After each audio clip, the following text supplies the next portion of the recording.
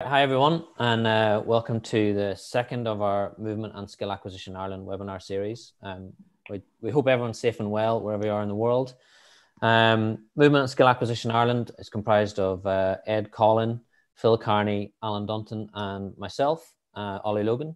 And originally we had planned to have our second conference in sunny Cork this time next week. However, we've all had to adapt to the dynamic environment, so we've decided to run a webinar series as a result. So we're really fortunate that a number of our speakers have agreed to do some of these webinars with us, and we've got a great response from the first one with Sarah Kelleher last week, and further response with the Keith offering up his time to do it this week as well. We're really keen to maintain a level of interaction during these webinars, and that's why we've chosen to limit to 100 people. So if you do have a question for Keith today, please post it in the chat section, and Phil and Alan will monitor that. And what we'd like to do is after Keith does his presentation is hopefully come to you and allow you to pose your question to Keith in person. So we'll unmute you and allow you to do that. Due to the demand, we're putting this on live stream out to YouTube today. So if you are watching on YouTube, then please do post any questions on the comments section on the live stream, and we'll monitor those and again try and post those to Keith after he presents. And again, what I've done for those of you in the webinar, I've put your microphones on mute. So and I'll unmute you when we're going and allowing questions. So in essence, it's again, a big thanks to Keith for doing this, and I'll hand over to Ed to introduce Keith, and then we'll start with this presentation. Thanks, Ollie. Okay, great. Thanks, Ollie, and welcome to everybody. It is a great honour for all of us in Movement and Skill Acquisition Ireland to have Keith join us today. Keith has been an advocate and a support of ours, even a mentor to us since we began Movement and Skill Acquisition Ireland back in 2018. And I think, as you'll see over the next hour, his approach and his willingness to engage is fantastic, because it brings more people into the conversation than not. I think also from our perspective, it's great to have somebody who has the capacity to be able to discuss the topics that we're talking about in a way through his experience of all the people he engages with, the collaborators he engages with all over the world. So without further ado, it's a huge pleasure to introduce Keith Davids from Sheffield Hallam University. And welcome, Keith, and best of luck. Thank you. Great. Thanks, Ed, and good evening, everyone. And I hope everyone is, to echo what Ollie said, I hope everyone's staying safe and healthy in the lockdown circumstances. We're not far away from the end, hopefully. Anyway, what I'd like to do today is to talk to a trilogy, or the first part of a trilogy. I don't know about everyone else, but I've been watching Netflix series, a lot of them, and yeah, so this is probably like series one. There's only one episode to each series, so don't get too excited about it. But I'm writing a paper with colleagues at the moment. As Ed said, I really do value collaboration with sports practitioners, with academics, anyone who's interested and wants to share knowledge and understanding to develop our skills, whether we're academics or practitioners. And I'm writing a paper at the moment on the relationship between specificity and generality of learning, training, practice. There's lots of different areas where specificity is a key principle of the work. And so, yeah, so this is really, if you like, the first part of it. And I'd be interested to hear what people think of it, the ideas, and if they want to make any comments, feel free to do so. So, Ollie, are you... Keith, just give it one more go. I think we managed to sort it. So try to share your screen there. Yeah, let's get the right one. And right, where am I now? Share screen. Get the right screen. There it is. How's that? Yeah, we've got that. Perfect. Yeah, everybody got that? Yeah. Okay, so what I'm talking about today is how we can use the balance between specificity and generality of practice to enrich athletic performance. And that means through the development phases and in preparation for competition. I'm going to discuss some of the science behind it, the theory, and maybe point to a few problems and issues, and then talk about some practitioner work which may be pointing us in the right direction. So I'd be interested in hear any kind of ideas on practical application of this notion. So if I'm trying to move my screen on. There we are. Now, one of the issues with applied science, Joe Baker and I wrote a paper in 2007 where we criticized this propensity of applied science researchers to get into dualist thinking. And essentially, what that means is a lot of concepts and ideas get pitted, framed as if they're a part of a debate. And there's a dualism that's going on. So, for example, Joe and I, in 2007, we were talking about this genes versus environment type of scenario, the idea that in order to become successful as an athlete, you either had to have the right genetic profile or was it a case of you having the right environmental context in order to succeed at the highest levels? And I don't want to go on about that too much today. That's for another part of the sort of trilogy. But essentially, the point I want to make is that specificity and generality of practice, training, learning has been an important principle in exercise science, in psychology, coaching, and everybody has understood it. But unfortunately, it's been framed as part of a debate. So here you've got several titles of research papers. And essentially, they've been framed, you can see where they've been framed as a debate. You can either have specificity or generality, and it's a case of trying to test which is better, rather than focus on understanding how they may complement each other.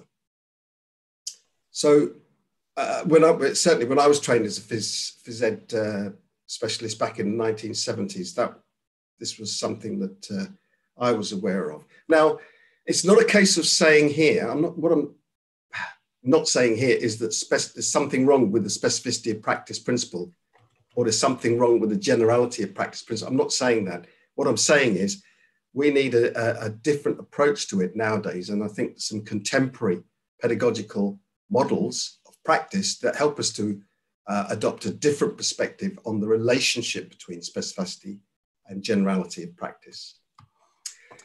Okay, so you just want to just go on to presentation mode and then we can use the whole of the screen. Thanks.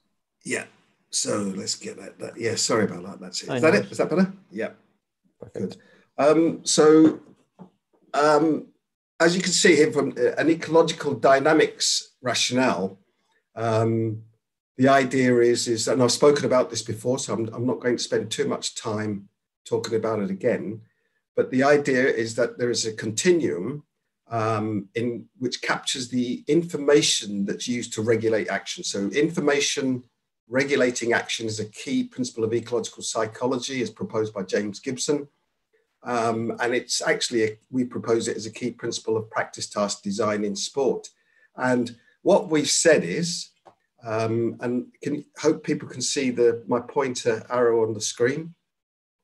What we've said is that essentially, down at one end, you have more specifying information, if you like. That's the gold standard for practice environment. So that, in other words, if you want to become good at springboard diving or at fast bowling in cricket, ice climbing, you have to experience practice and performance in those specific environments, because the information that you use to regulate your actions, it's specific to those environments.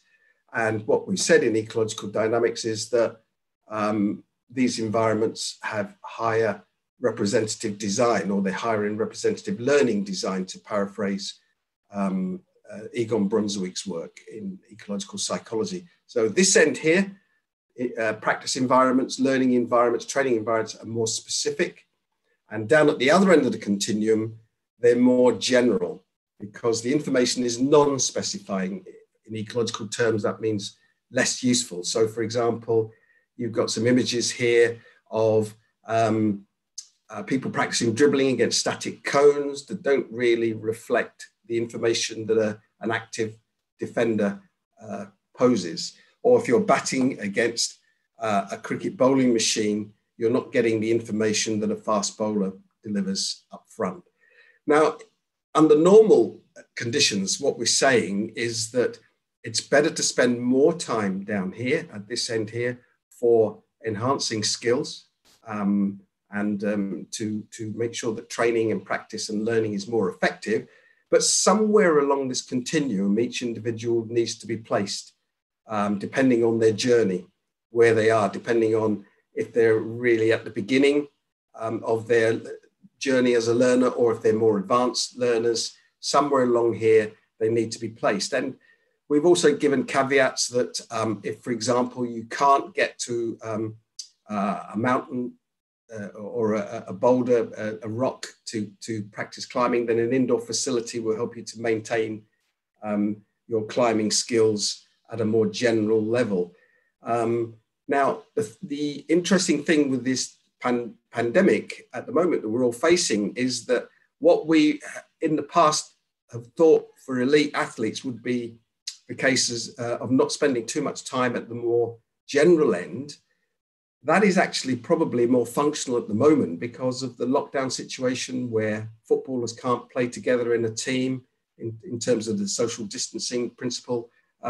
Swimmers can't go into a pool and so on and so on. But typically along here, an individual would need to be placed in terms of a practice design by a coach. And that essentially means that the information is either highly specific or it's more general. So in a sense, this side of the continuum has a slightly negative press from the point of view of the learning curve, the rapidity of learning. But we need a more nuanced understanding to be being down this end here, as I say, because we don't want to frame this specificity generality thing as a debate, as a kind of a juxtapose against each other. It's about understanding when an individual needs to be down at this end here and why, and when an individual needs to spend more time at this end here and why. So some examples then of practice tasks at different locations on that continuum. Here you've got springboard diving, actually practicing, people who are springboard divers practicing springboard diving. And here you've got the dry land facility where the task of springboard diving is broken up so that athletes in the Australian Olympic program, they can practice their hurdle step phase, the preparation phase, but obviously they won't land wrist first in the foam pit. They would land feet first there. But the idea being that they're really focusing on polishing and improving one aspect of that performance here, and then get more and more trials on the hurdle step. And as I mentioned before, there's this issue of climbing in the environment, mountains and ice falls compared to climbing indoors. And of course, in terms of fast bowling, if you're batting against fast bowlers, obviously this is a really highly demanding activity. And for example, Cricket Australia, they limit their young developing athletes to 36 deliveries per session. And if you're a batsman, you want to face fast bowling, but you're going to run out of people delivering the ball to you. It may be the case that you take advantage of batting against a ball projection machine. So this is more at the more specific end. In fact, all the top ideas, the examples are at the more specifying end of that continuum, and the bottom examples would be where the athlete would be moved down at the more general end of the continuum. And again, it's not a case of saying one is wrong, one is right. It's more about understanding why an athlete is located at one end of the continuum and not another end of the continuum, depending on their individual needs. Now, interestingly, I've been doing a bit of background reading in Russian sports science, and here I've got to acknowledge the, Ollie mentioned at the beginning, and Ed mentioned at the beginning about the collaborative work that goes on.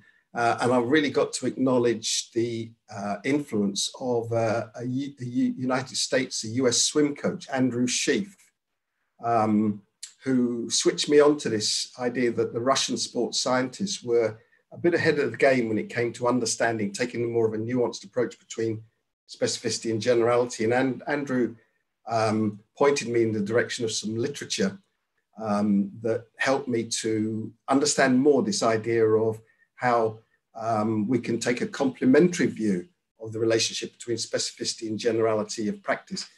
And I'm going to refer to the work of Anatoly Bondarchuk as a specific example, but there are other sports scientists from the Russian era, including Nikolai Bernstein. I'll talk about his ideas later on that also they contributed some good understanding to this relationship. So Bondarchuk, essentially he was focused on athletic throws, but he was interested in training, strength and conditioning training, but also skills training as well. And he identified two phases. He talked about a general preparation phase for performance, a GPP, as he called it, and a specific preparation phase for performance. And you could tell by the title that one is more aimed at developing general athletic capabilities and capacities, and one is more focused on specialization in a particular sport. And what Bondarchuk noted, and this is just one example here, is he didn't frame it as a debate, as an either or, a versus scenario.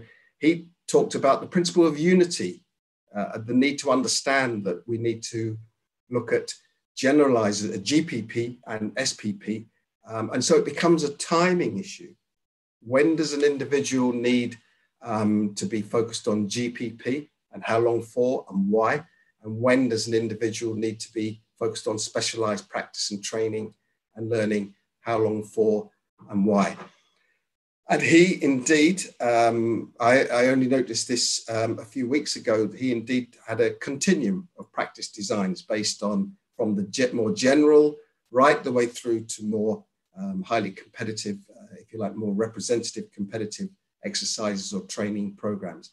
And some of you who know the athletic skills model continuum will notice that these Bondarchuk's continuum of practice designs and the athletic skills model continuum, they're quite well aligned. So Bondarchuk then, and this is information from his book that was translated into English in 2007. This is how he defined GPP, a means of all-round development of the individual. So in other words, this is really athletic enrichment. This is empowering individuals in terms of their capacities and such as agility, coordination, strength, etc. And then specialized training programs, which are related to a particular specialization or in an event. And he advocated a mix of both GPP and SPP in training designs for athletes. And rather than this frame it as a debate, as I said, either or, it's about understanding how you use both and when and why. And interestingly, he talked about GPP as more general enriching type of activities, leaving traces which can interact with future variations in training. And this really resonated with me because we talk about this notion of skill adaptation. So in other words, it seems that according to to people like Bondarchuk, the GPP activities is really about empowering you so that when you get to a situation in a specialized performance environment and you have to adapt, you can exploit those traces, the effects of the GPP that you've had in training, and that can help you to become better at adapting. Now, the point I want to make here is if you look at the the motor development literature, GPP resonates very strongly with this notion of foundational movement skills proposed by Hallam et al., which really advances the notion of fundamental movement skills more broadly, looking at them more extensively. SPP, the focus there is pretty aligned with representative design of Egon Brunswick, as I mentioned, and representative learning design of Ross Pinder and colleagues, and a mix of both to empower an athlete so that when they get to specialized training, they can really take advantage of it. That really is what we mean by athlete enrichment in the new book that's just come out a month or two ago. So here you've got the two continua that I talked about. At the top here, you've got Bondarchuk's continuum, and at the bottom, you've got the athletic skills model continuum. And the notion there is that you spend plenty of time, particularly early in your development phase, in general preparatory exercises or multi-sports phases, the athletic skills model says. And then the athletic skills models proposes the value of donor sports. That means, for those of you who are not familiar with that concept, donor sports are sports that experience of which help you to become better in a target sport later on. Maybe this is what Bondarchuk meant by leaving traces. He talked about this as a special preparatory phase. And then he talked about getting into the more specialized phase, and it's very similar to the athletic skills model, where the idea is that the technical adaptive training is really variation around practice designs in a particular sport that you're seeking to specialize in. And then later on at the senior level of sports experience, individuals undergo a lot of specialized, highly specific sports training and practice. And of course, some of you may have seen this before. So an example of a donor sport could be parkour training, where we raised the idea that parkour training could be a donor sport for teen games players because it allows them to become dynamic, exploit agility, balance, postural control, changing direction, that sort of thing. And Bondarchuk would call this the special preparatory training phase. So is parkour a donor sport, or could it be part of special preparatory training for an athlete?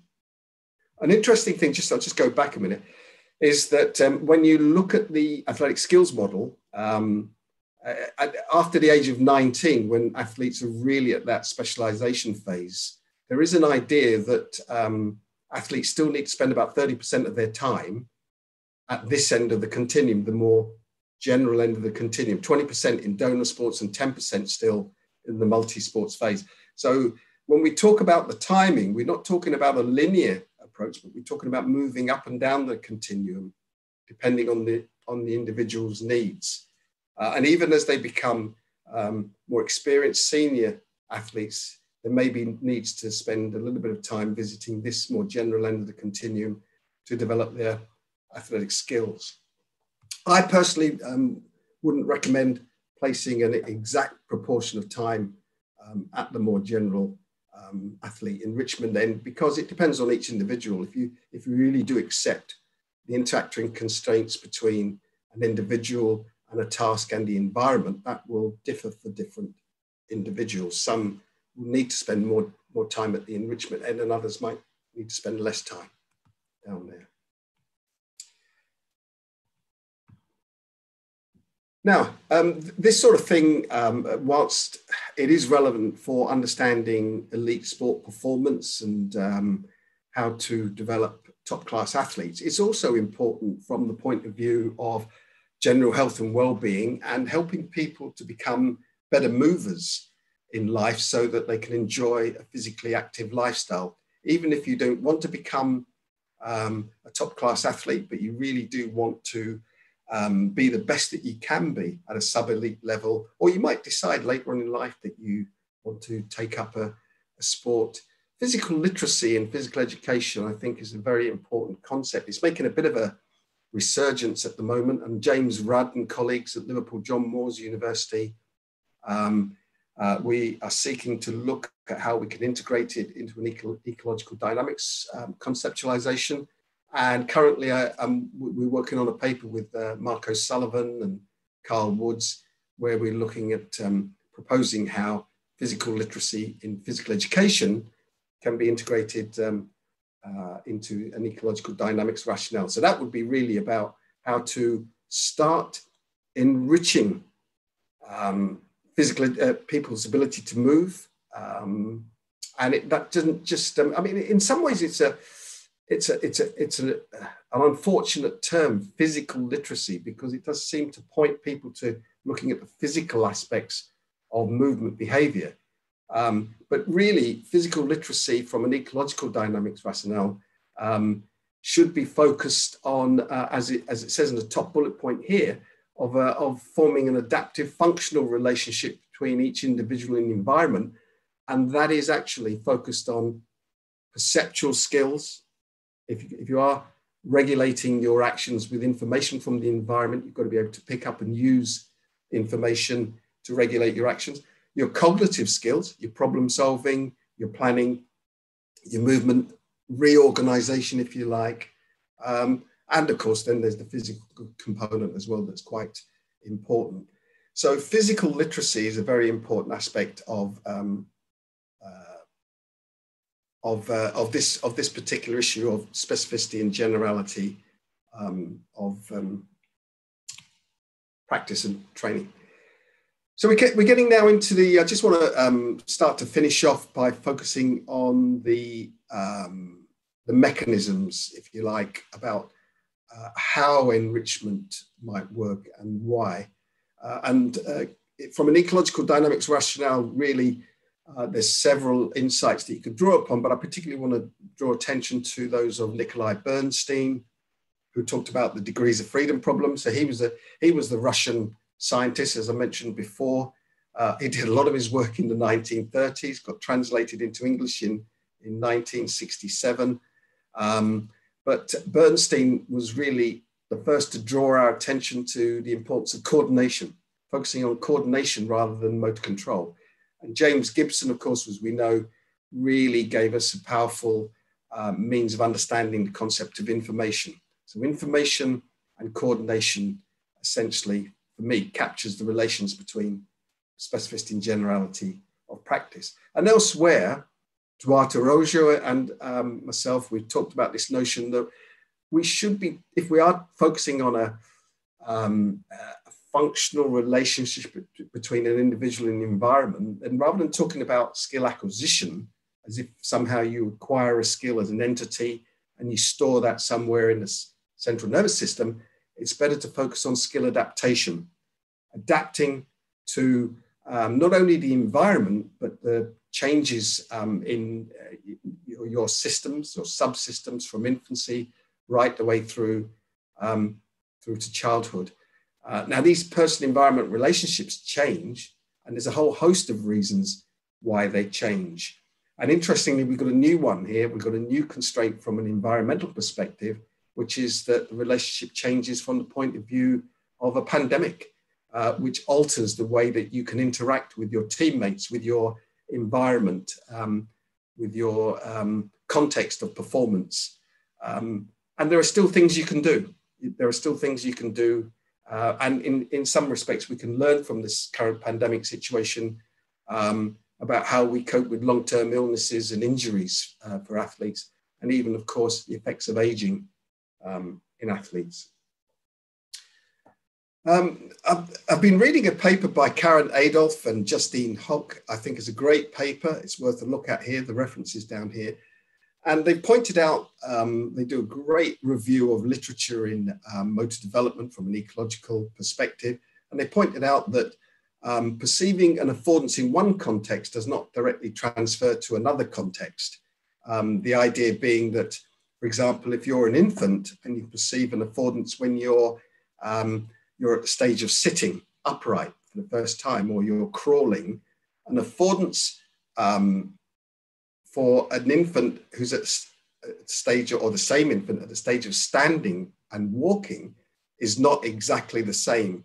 The process of perceiving affordances, picking up information and regulate your action, that's the same, but the affordances are not the same.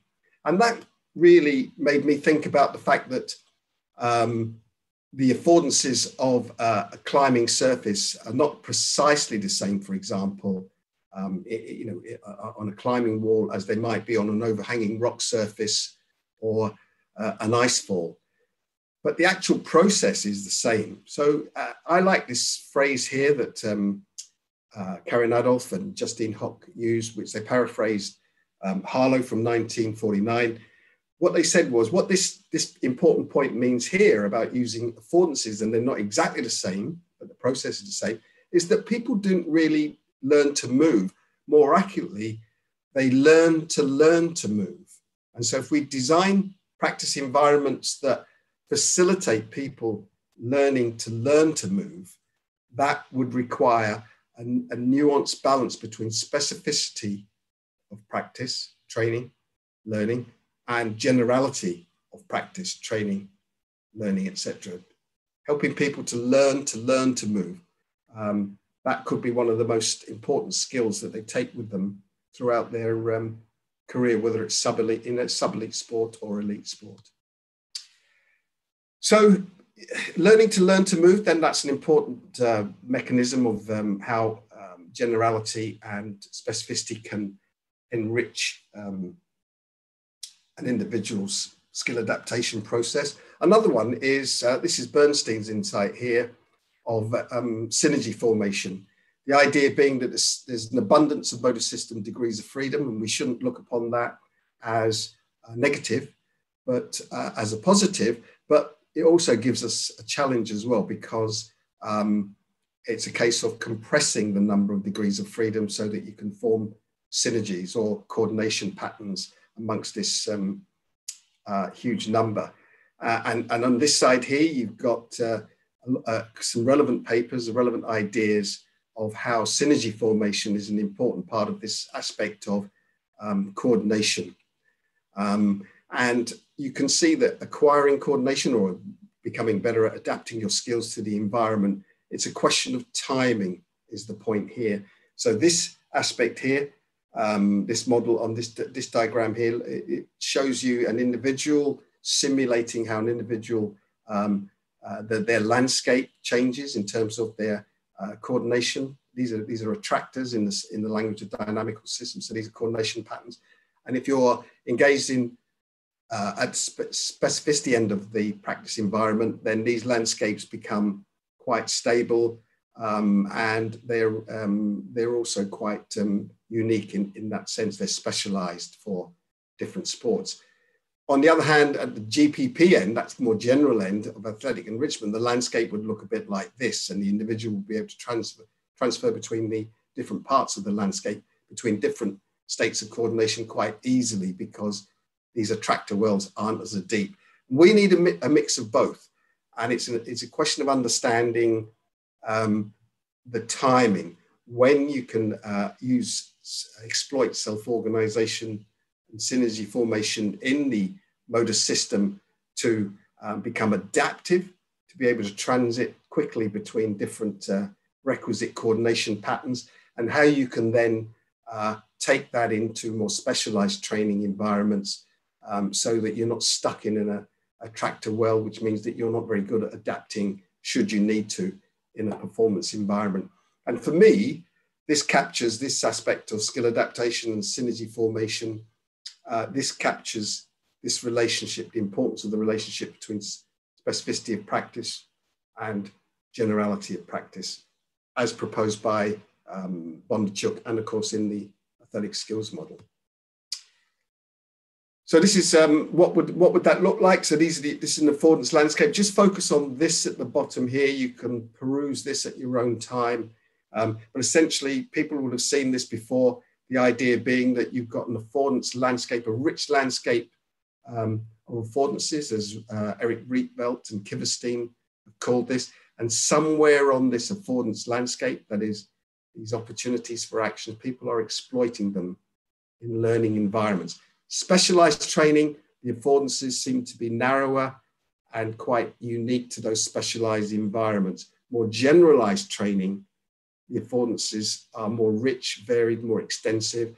And as Bondarchuk suggests, maybe they leave traces, a sort of empowerment factor that you could then take into the more specialized training and exploit later on. So you're able to adapt even to the variability of these more specialized environments.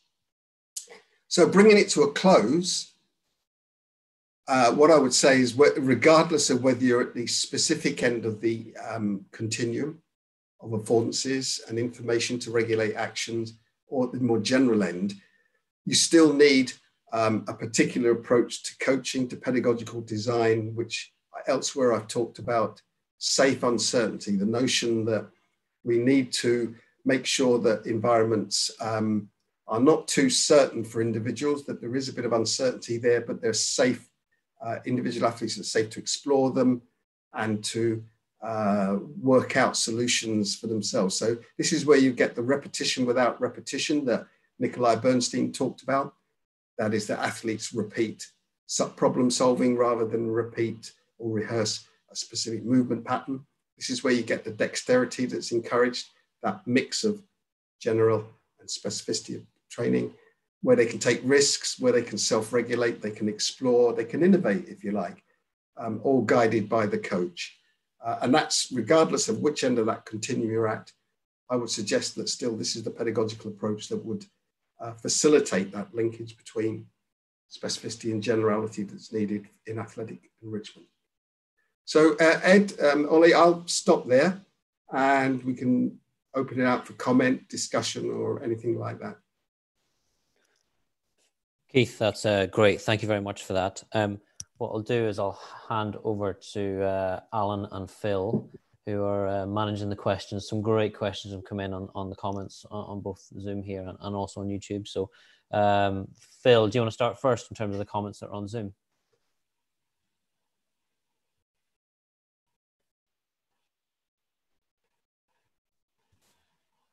And Keith, you can stop sharing your screen now. That would be great. Okay, Thank you. Great.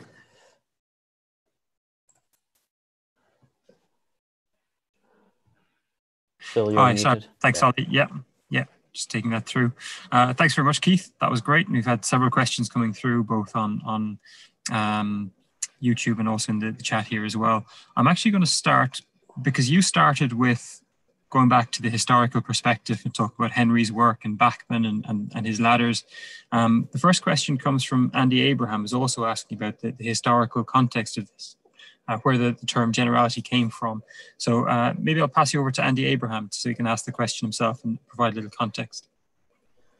So Andy, I'll come to you and unmute you. And yeah, Andy, you're unmuted now, so go ahead. Thank you for that. Thanks very much, Keith. Good to see you. Yeah, you too, Andy. Feels like last 25 years haven't happened. You haven't changed a bit. Yeah, Keith, I thought you gave a really nice view of the landscape within that, and this idea of that there isn't that we shouldn't be talking about duality. We should be talking about relativity. Things work for different reasons for different times.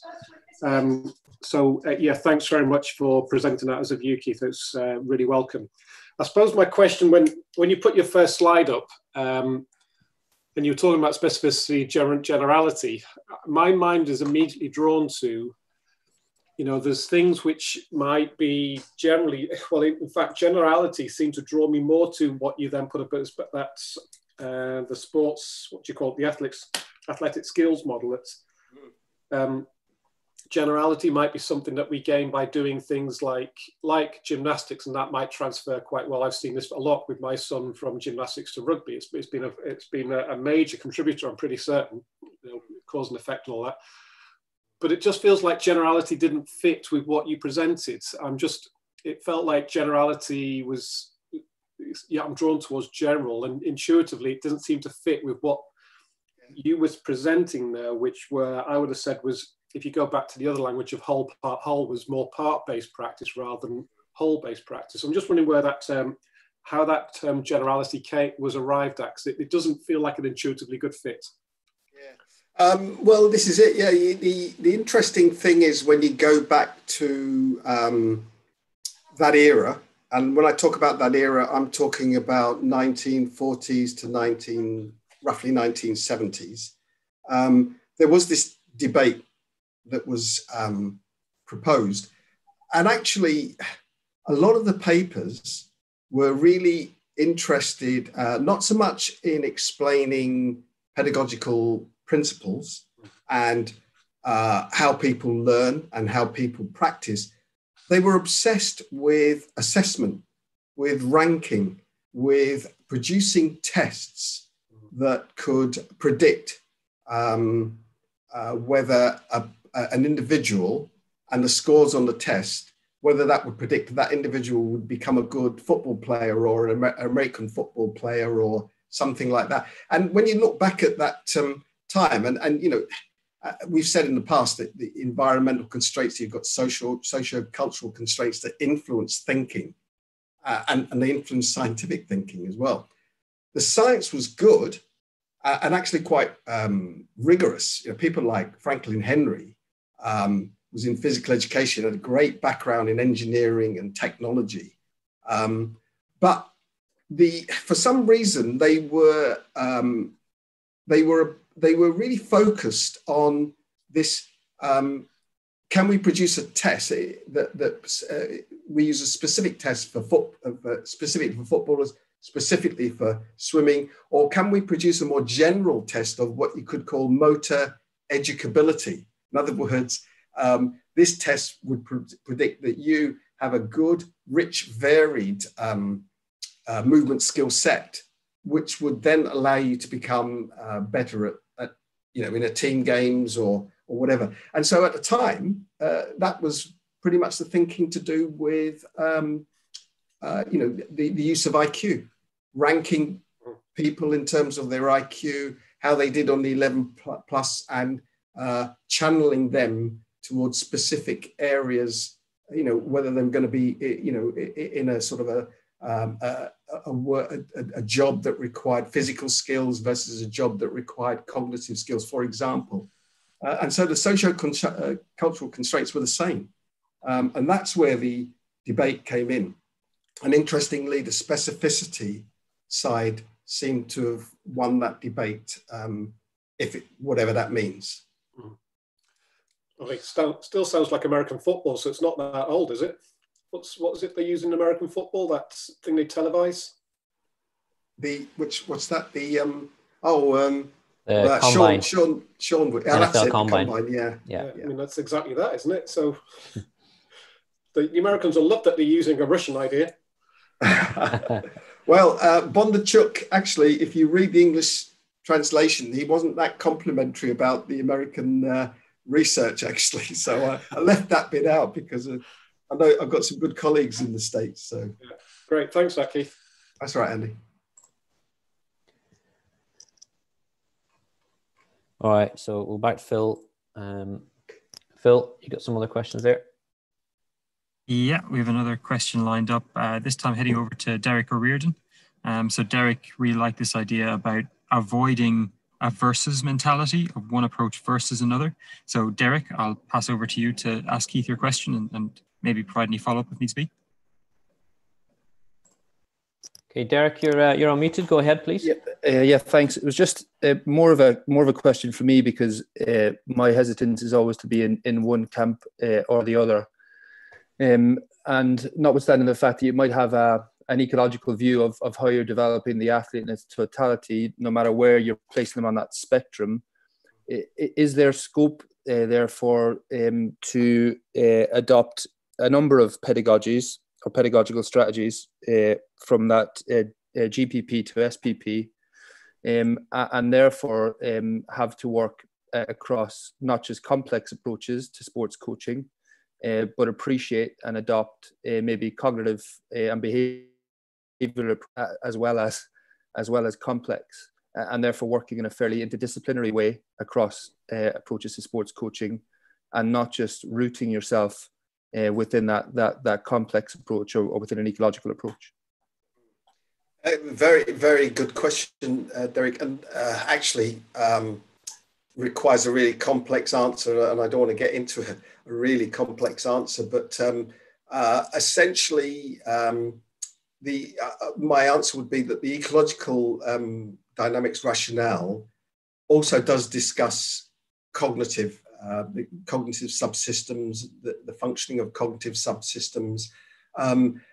what we've tried to do is, and I would advise this of people, is that you need to sort of, if you are going to plot your way through theories out there, the theoretical frameworks out there, you need to be coherent, because at certain key points, the different theoretical approaches differ at key points. Actually, there's a lot of aspects where you could interpret the concepts as similar, but there are key points where they do differ. And so you do need to adopt a philosophical stance that helps to maintain coherence with it. So, I mean, I'll say up front, there's a lot I like about the athletic skills model, because that's a practitioner model. It was developed by René Vermaat, who works for the Dutch Football Federation. He's a skill acquisition and strength and conditioning coach. He developed that academy at Ajax. Did fantastic work as a practitioner. Some of the approach, the theoretical explanation that René takes, I'm not fully in agreement with. But who am I to question then that, the sort of application of that? Because Ajax has produced so many top class footballers. The Dutch have done so well at the world level in football, that it would be really churlish of me to say, no, you've got that bit wrong, etc. I would take a different interpretation of it, theoretically. And I would just say that if you do plot your way through, you just need to be aware of the distinctions between the different approaches so that at least you're coherent if you were to explain it to somebody.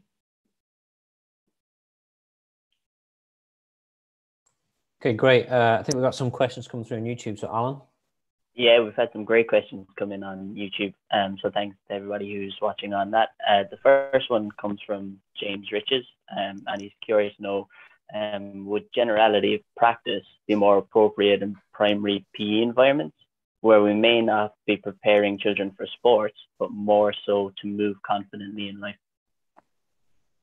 Yeah, and this is where I think James Rudd and colleagues, they're looking at that, and in fact they've got evidence to show that it is probably more important. And both, let's take the athletic skills model approach.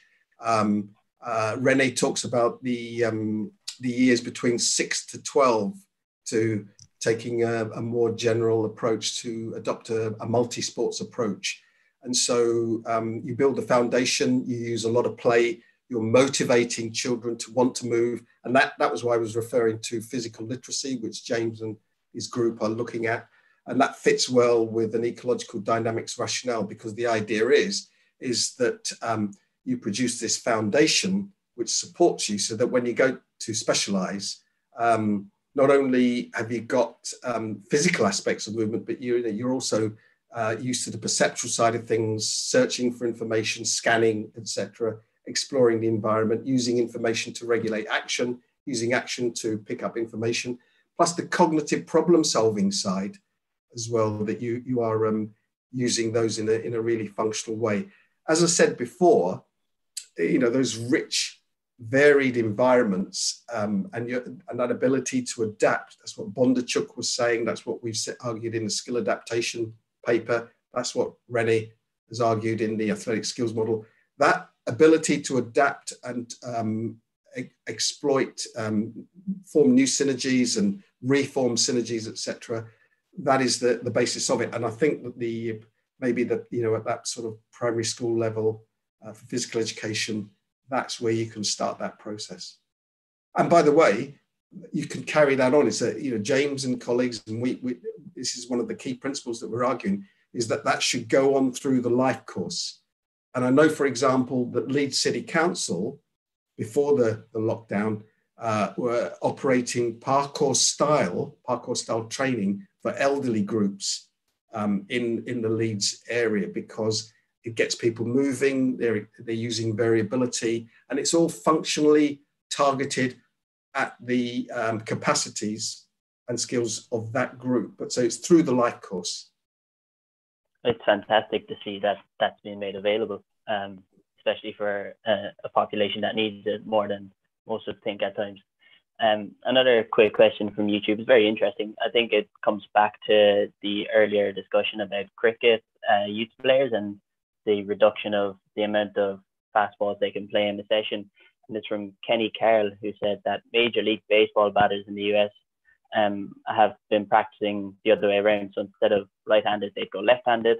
And it was more so of in an attempt to keep them fresh and challenged to reduce overuse injuries.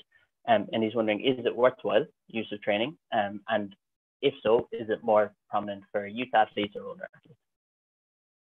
Well, I think so. I think it's certainly important in sports like, say, association football, soccer, because if you want athletes to be adaptive, so in other words, if they come across a very good defender, so imagine if you're an attacker, you want to get a shot on goal, but you can only shoot with your right foot.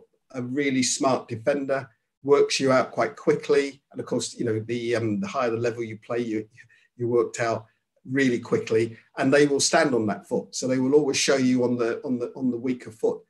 So you have to solve that problem by being able to exploit, both limbs. And there's some good examples of people that can solve the problem by, transiting between the left and right limb. Some become super elegant and skillful in one limb as well, but they're never completely, at the top level, they're never completely reliant on one limb. I know that there was a theory of crosstalk between the different hemispheres of the brain, and the idea being that practicing with a non-dominant limb could enhance your skill with the dominant limb even. And those theories were tested and evaluated around about the time I think Andy Abrams was at MMU. I seem to associate reading about that at that time there. And so there is some cognitive neuroscience research that seems to support that idea that you can transfer between limbs, that it's worthwhile as an enrichment perspective, but equally it can help you to become more functional as an athlete as well. I've also seen research that looks at a strength perspective in that aspect, where if you've got an injured limb, you continue to train the other limb, you may get a cross limb effect, which is quite interesting to see that research is being done. Another question from YouTube from Sarah Keller, who we had as our first webinar host last week. She was fantastic. She says she loves the idea of learning to move, and would love to know more about the balance between specificity and generality to facilitate that in particular. Yeah, I really like that concept. And during the week, I had a chat with a colleague and a coach actually in a high performance sport. And they latched onto that. They love that idea. And by the way, it's not just related to the academic world as well, because in an interview recently, the All Blacks coach, ex-All Blacks coach, Steve Hansen, when he was asked what makes a good All Black, and remember, this is a nation that's won the World Cup twice and reached semi-final other times. And he said that the best All Black is the best learner. So learn to move is resonant. So from a practitioner perspective, there's a view that that's important as well.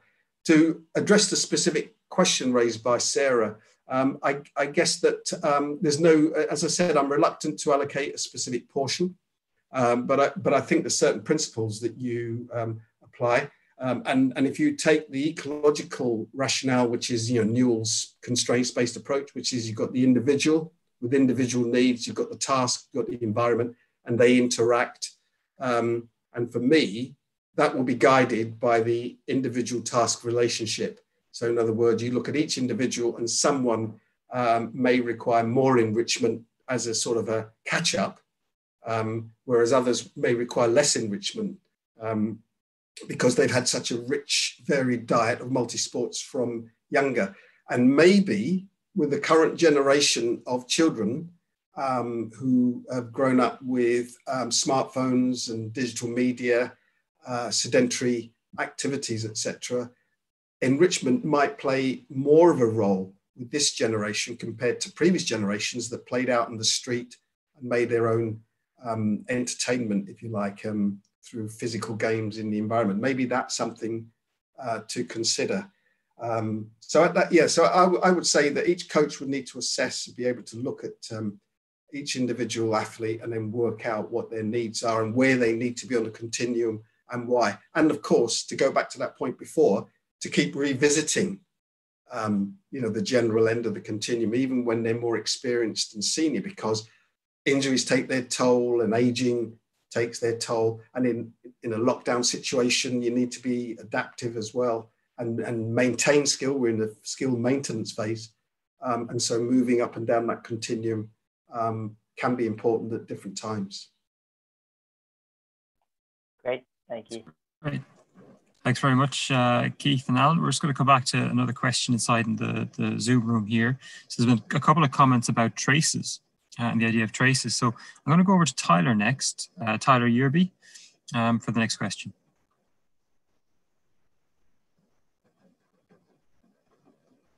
Tyler, you're unmuted now, so go ahead. Perfect. Thank you so much. First off, Keith, good to see you again, and thank you very much for your time. How you doing? Good. Yeah, good. Yeah, cheers. No, of course, a bunch of questions, but I'll just have one here so the rest of the lot can get to it.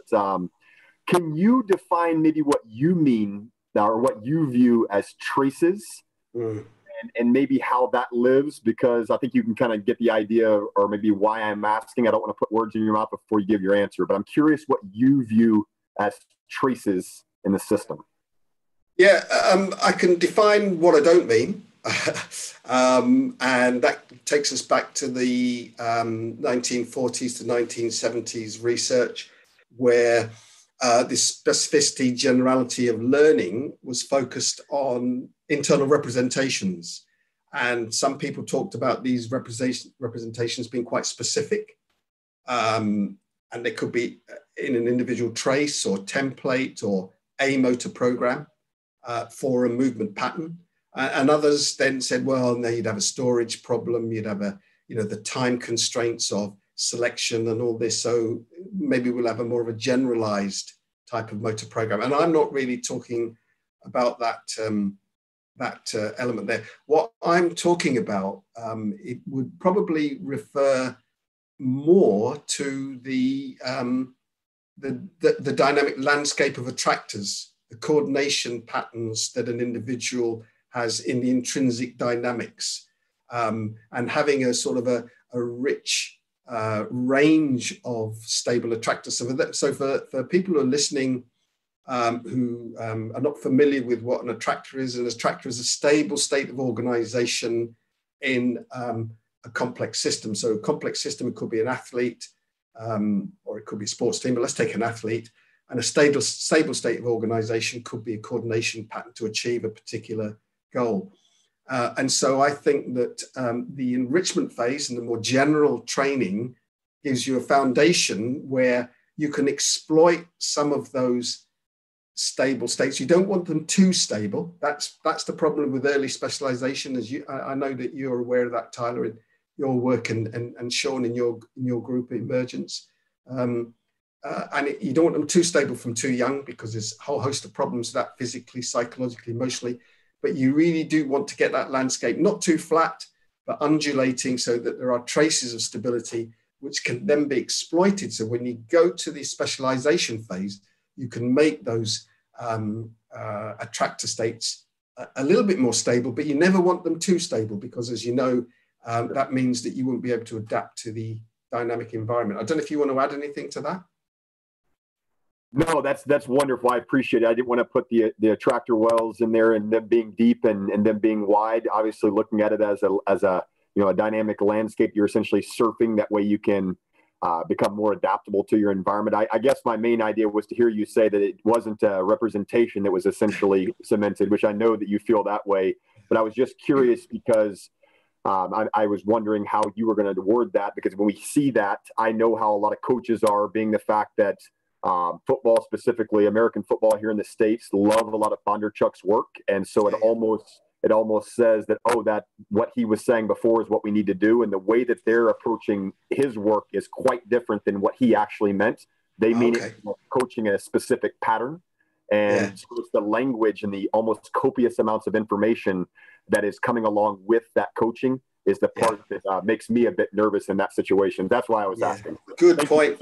Yeah, good point. And actually, you should. I think you probably know Andrew Sheaf, the swim coach that I'm talking about, and he's in agreement with you on that. That it isn't about coaching specific movements, but about this adaptability, this functionality.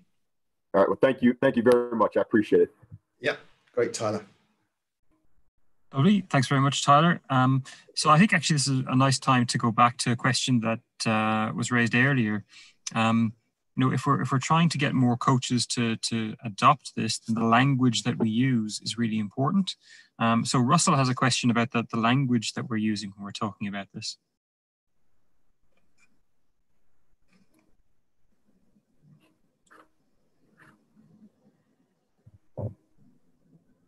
Apologies, Russ. Come to you now. Hold on a sec. There you go, Russ. Over to you, mate. Hey, Keith. You all right? Hello, Rusty. How are you? Yeah, I'm good. Long time no see. Yeah, it was just, I just think it's generally for lots of people on the call, and it's been cool. I've had loads of messages, and Andy Abraham's already sent me some stuff, and Tim's told me he's doing some stuff. But I just think it's something to be thinking about and it's cool because it keeps me busy as long as the academics are using language here and people are struggling to translate it. And I know that some NGBs and sports do it better than others, and so golden thread and things like that would be an attempt. But just how mindful are you of this landing with the vast majority of coaches, so the 95% of people who coach for 40 hours a year and get most of their stuff off Twitter, quite frankly, where I really enjoyed the stuff earlier, but it's quite a divisive debate at the moment as well. So I enjoyed the fact that it felt softer here today. Is it something you guys are mindful of? Yeah, of course, absolutely. I've spoken recently, and in the book, the Constraints-Led Approach to Coaching book, we've adopted that approach, more coach-focused and practitioner-oriented. But and it's certainly not a case of overwhelming people with concepts, but it's a tricky balance because you could simplify things to the point where they become meaningless, where they actually sound frivolous. But you can't go to that point, really. I don't think it does anybody any good. But equally, it's important for people to understand that there is a conceptual framework there. And I mentioned before to Derek O'Riordan about being coherent to a philosophy, to an approach, and not going off in all directions, because otherwise you're like a cork bobbing in the tide, whatever the fashion is, but there are some coaches who not only get it, understand it, and in the book, we'll talk about the second edition book, the skill acquisition, the skill dynamics book, the second edition's come out. We've got a chapter devoted to coaches who use it. A lot of them use the terminology and actually apply it. I mentioned Andrew Sheaf before. He's getting a lot of mentions today, but he uses the language not with his athletes, his swimmers, but in discussions with academics and fellow coaches. So I guess it's about using the conceptualization at the right time, and this is the coaching skill. This is why I'm not a coach. I haven't got that skill set, which is that if I were to use some of these ideas with athletes learning, whether they're senior, more experienced, or developing athletes, it's about how to explain that to them, or the coaches that you're mentoring, you're advising, how to explain these ideas in language that they would understand. I think they'd probably follow enrichment, but I wouldn't get into that sort of, the attractor states and skill adaptation and things like that. I think they probably understand adaptive behavior and helping athletes to become more adaptive, solve problems and stuff like that. And maybe keeping things at that sort of general level is probably the way to go, rather than just to fling in concepts at that level. What's your thoughts? I think it's just quite a tough place at the moment for coaches, because I think some people have done some interesting stuff. So even like Jack Patson's stuff around actually your practice design and what are the options, what are the costs, what are the benefits. I think people are starting to become more Ed Hall stuff around coaching behaviours. And I think people are starting to discover it. I think that the long words are quite a challenge. So even just using the word affordance for people can be suddenly oomph. And I'm just mindful, and there's lots of people way more skilled than me and intelligent than me on this call. It's, I just think it's something we've got to be mindful of, because I think it's putting a lot of barriers up for people. Yeah, I think that's true. I also get that, those words make sense to you and they're really important. So I just wonder how because that is the 95, that's the huge majority of coaches. Yeah, but that's a good point you made there. But there are some good people that may, I'm sort of maybe touting them for consultancy money there to support coach education. But people like Marianne Davis at UK Coaching, Mark O'Sullivan, Carl Woods, people like that. They've worked in high performance sport. They work with athletes. They understand. Rick Shuttleworth. We know that Rick. That's part of his skill set. So there are people out there who are good at that. All I can say is, don't look at me. I'm sort of probably one step behind that to, if you like, transfer the knowledge to the coach educators and the applied practitioners who get it.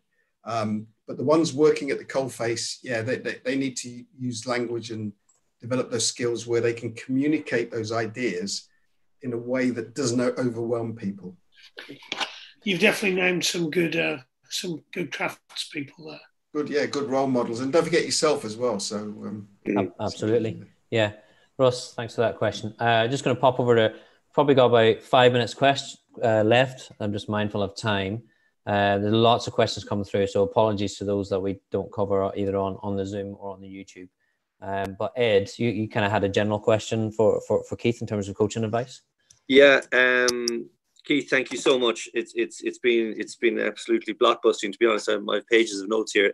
But there is one particular, I think, constraint that we're all experiencing right now that you mentioned yourself is the impact of COVID-19 and how it's I suppose creating many different things for people to experience either in their backyard and getting people back out into their backyard again, where maybe they weren't spending too much time in the past. But one of the concerns I suppose I'm seeing is that there's an explosion of videos coming out at the moment from coaches, and it is great. A lot of them are great, but there's also a lot of them with huge amounts of explicit information from the coaches. And it's a bit like the comment from Tyler that he was saying there's copious amounts of information now coming back into the space. And I suppose, are there any concerns from your end where, if there was maybe a shift moving towards a more exploration with coaching and coaches to say, look, go and figure it out, go and problem solve. Here's just some good basic rules around the game that we've maybe altered the dimensions or whatever of the space, that we may actually be potentially taking a step back with now so much as a result of COVID-19, so many videos of explicit instruction based videos from coaches. Really good point, Ed, actually. And I mentioned before about this sort of trilogy that I've got, this sort of Netflix series that I'm, my personal Netflix series that's not on Netflix at all, that's coming up in the next month or so. And I'll be exploring that in other presentations and things. But yeah, I think that the important thing is to look for the principles. And whenever I've written, to go back to Rusty's comments, I've tried to provide some principles that people can use, captured in sort of fairly, hopefully not too overwhelming language, like things like skill adaptation, the idea of adapting your skills to a context, etc.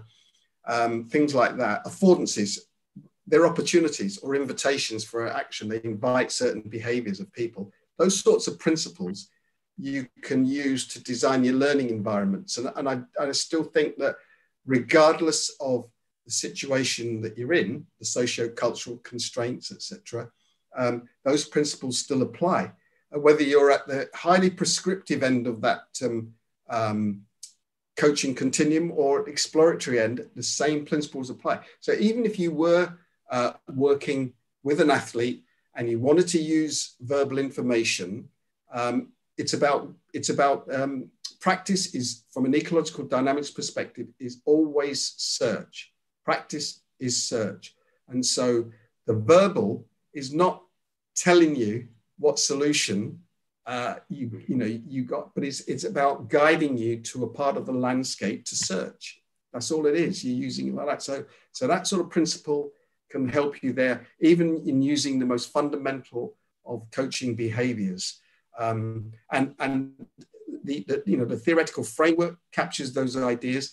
An interesting point about the pandemic as like an immense social cultural constraint, and I'm not trying to downplay its influence on ordinary people's lives, and it's absolutely horrific. But when we're talking about exercise, physical activity, sport, and training at sub-elite and elite levels, etc., it's really, at this phase, it's about skill maintenance. It's like a lot of things, it's turned things in society completely upside down. So things that were not considered to be functional, certain ways of behaving, etc., not considered to be functional, learning, practice, design, are now functional because we're in an extreme environment, etc. And the best that you can do, I guess what I'm saying is that it's pushing us more towards that general end of the continuum, a really powerful constraint thrusting us there. Well, I think the best that we can do is maintain skill, maintain strength, conditioning, etc., so that when you go back to the specialized end, and this is for the elite athletes, it's just fine tuning, it's coordination, it's timing, it's all that sort of thing, and so this is where some of that GPP, general preparatory performance activities, this is where that can almost like to go back to Tyler's comment, leave that trace of enrichment that you can then explode from, like a sort of springboard to get into the specific end. And we can learn from it, because maybe what we can do is use these principles to work with athletes got a long-term injury or a long-term illness or aging, and they've got issues to do with an aging skeletal muscular system, etc. Maybe we can use some of those principles of general enrichment to facilitate their transition to the back to the performance environment and for longevity in the performance environment. So a great question. I really like that, because the two words that I jumped all over in there that you said even a few times was the idea of exploration and search, that a lot of these videos do not leave it open for the athlete to then watch and figure something out. They give all the information. They tell them exactly what to expect. They tell them what they want to do. And it just, I love that, as I said, that even with the constraints that we're in, leaves room for people to still have to explore and search, even in the constraints that we're dealing with right now. Yeah, and play. Let kids play. Let people play. Even adults like to play as well. Let them problem solve. Set them challenges, a choice. Bring in some sort of issue that they have to resolve, etc. You don't have to be practicing in a very linear way, going from point A to point B. There could be paths to explore along, even in a very rudimentary way. That still should be a fundamental principle. Great, brilliant, thank you. Great. Last question come through from Phil. So I think we've got one last question we've time for from Ross Bashir. And Ross is talking about quite a specific problem, which I think is a nice way to close it up. So over to you, Ross. Ross, you're unmuted. Hi there. Can you hear us, guys?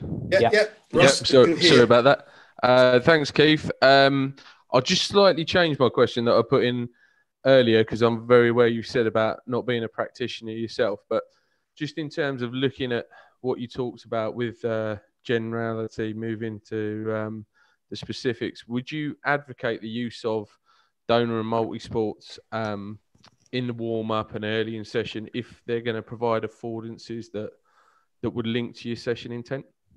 Yeah, it's great point. I think donor and multi-sports play multiple roles across different timescales. So you're talking about the timescale of the warm-up, before a particular competitive environment, and to get you into a ballpark area.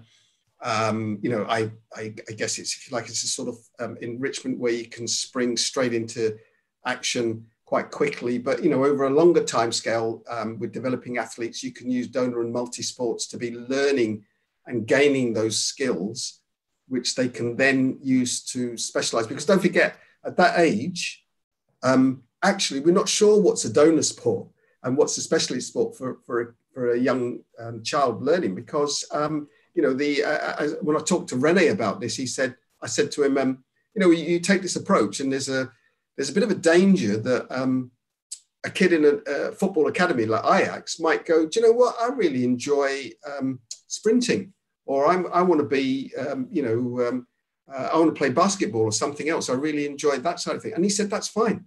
He said, that's fine, as long as they are being the best that they can be. And so we've got to, I think your question is really fundamental, because it suggests that the donor sports, multi-sports experience can be used at different timescales as warm up, for conditioning as well, and also as development for developing an athlete across different timescales, and across the life course as well.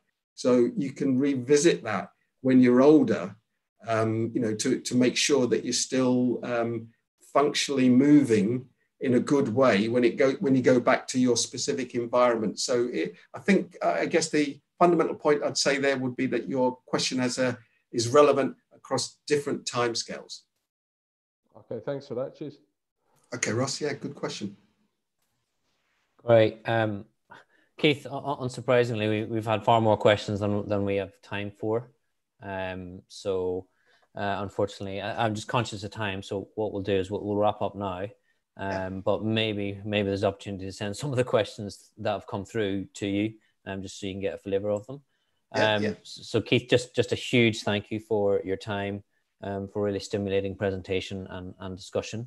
And I'm sure everyone would agree it was really interesting. So it's great having you on here this evening. So really appreciate that. Yeah, great. And just a final comment there, after what you said as well, and you and Ed, and Alan and Phil, you're doing a great job. MSAI in Cork is really wonderful. It runs, every other year to Kiscalio, and it's got that sort of atmosphere, interactive atmosphere. And yeah, just keep up the good work, guys. I think it's just absolutely fantastic. So thanks for inviting me. Thanks, Keith. And thanks to everyone for tuning in the webinar and on YouTube Live. Everybody can keep up to date with future webinar announcements on our Twitter page, which is @MSA Ireland. And we do have some great guests lined up, so keep an eye on Twitter. Also, any feedback, please can you send that through? It'd be great to hear from you about ideas or thoughts on the webinars, or thoughts you might have for future webinars. A recording of this webinar and previous recordings will also be available on YouTube.